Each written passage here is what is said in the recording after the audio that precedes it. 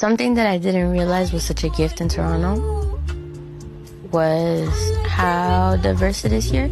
And it's funny because it's not even real nationalism, because it's not like I was born in Colombia.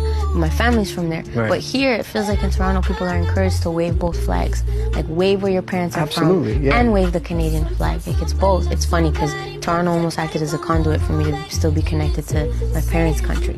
Because if I was born somewhere else, it wouldn't have been that easy. You know what I mean? So it's been everything. It's the multiculturalism. It's the screw-face capital, man. It made me work hard at live shows where people were sitting there like doing a show here at an open mic, or at like when you're starting up like Drake Underground, when there was like 20 people at a show, and I was like busting ass to get someone to rock or smile. Like I love that it was that hard, because it made me a better performer.